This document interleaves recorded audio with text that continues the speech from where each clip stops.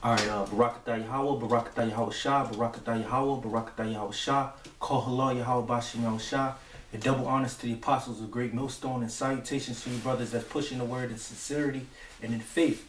Alright, I wanted to get into a quick video. We'll get into a video based off of this word I looked at up in the Strong's, well, not the Strong's Concordance, no, it was the Adam Online.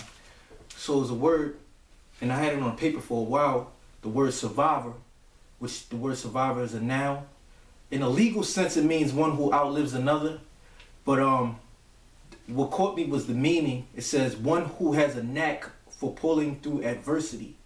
And some scriptures came to mind, and I just wanted to just bring them out. But the key word in that definition was adversity, which we're going to go into a few scriptures on adversity.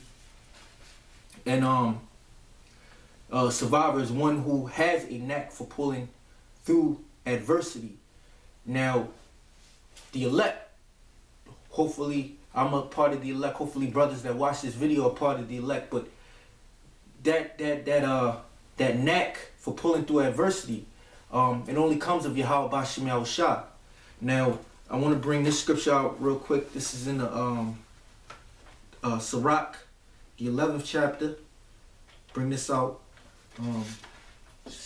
Sirach 11 verse 14. It says prosperity and adversity, life and death, poverty and riches come of the Lord. So on one end you have prosperity, and on the other end you have adversity.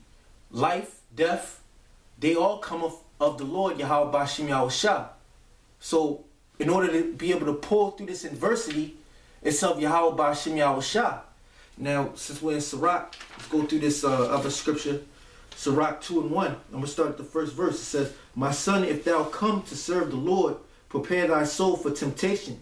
Set thy heart aright and constantly endure, and make not haste in time of trouble. Cleave unto him, and depart not away, that thou mayest be increased at thy last end.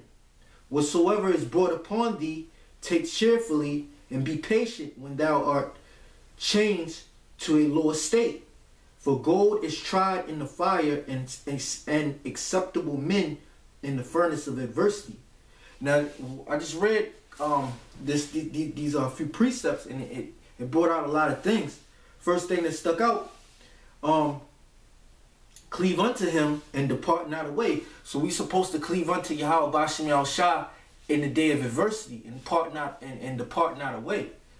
Then the next thing it says, whatsoever is brought upon thee, take cheerfully. So whatever things are brought upon you, and you're dealing with Yahweh Bashim Yahweh Shah, you got to take it cheerfully. You know, you got to take it cheerfully, and you got to be patient. And the word patience means to suffer. Or patience means to suffer, so you have to suffer through it. And when you're changed to a lower state, you know, that's a part of your suffering. That's the part of the Lord trying you. That's a part of your adversity that you have to deal with. Now I want to bring this other scripture out. This is a scripture that we bring out a lot in regards to the 2/3, but there's another part to it. This is Zechariah 13 verse 8, and it says, And it shall come to pass that in all the land, saith the Lord, 2 parts therein shall be cut off and die, but the third shall be left therein. And I will bring the third part through the fire, and will refine them as silver is refined, and will try them as gold is tried. They shall call on my name, and I will hear them. I will say, It is my people, and they shall say, The Lord is my power. So that third part that's left therein, that's brought through that fire, that's tried like gold, that's refined and tried like gold, those right there are your survivors, because they made it through that adversity. Now, it's a quick precept that I want to bring out. In the book of Proverbs, Proverbs 17, verse 3, it says, The finding pot is for silver, and the furnace for gold, but the Lord trieth the hearts. And the Lord is going to try our hearts, which means the Lord is going to try our minds. He's going to put us through a situation, a very difficult situation. That's why the scriptures say, Enter ye in the straight gate. For broad is the gate, and wide is the way that leadeth to destruction. But that straight gate is a position of difficulty. you know, and that's how we're gonna be. We're gonna be tried in a position of difficulty. We're gonna go through some difficult situations, you know. If we want to see how Bashim Yahushua, we're gonna have to deal with that adversity. All right, the next scripture, because we moving through this real quick. The next scripture is Isaiah the 4th chapter, 4 and 1. I'm gonna start at 4 and 1, which is a good chapter. A good prophecy of what's to come. But what happens after that? Isaiah 4 verse 1, it says, "And in that day 7 women shall take hold of one man, saying, we will eat our own bread and wear our own apparel, only let us be called by thy name to take away thy reproach." In order for that to happen, you have to bear that adversity, man. You have to deal with that adversity that you got to go through. You have to be a survivor. And it says, "In that day shall the branch of the Lord be beautiful and glorious, and the fruit of the earth shall be excellent and calmly for them that are escaped of Israel." Keep in mind the survivor, one who has a knack of pulling through adversity. You have to escape from something. You've escaped from the nuclear missiles. You've escaped from the martial law. You've escaped from the hour of temptation that's going to come upon the whole world. That's why it says, "In that day shall the branch of the Lord be beautiful and glorious, and the fruit of the earth shall be excellent and calmly for them that are escaped of Israel. And it shall come to pass," prophecy, "that he that is left in Zion and he that remaineth in Jerusalem," the survivors, "shall be called holy, even every one that is written among the living in Jerusalem." You know, and that's a prophecy. Those are the men that had a knack for pulling through that adversity. Those are the survivors. Now, the last precept that I want to bring out is going to be 2nd Ezra, the 9th chapter. 2nd Ezra, the 9th chapter, and the 8th verse. This is 2nd Ezra, the 9th chapter, the 8th verse. It says, okay, I'm going to read up. It says,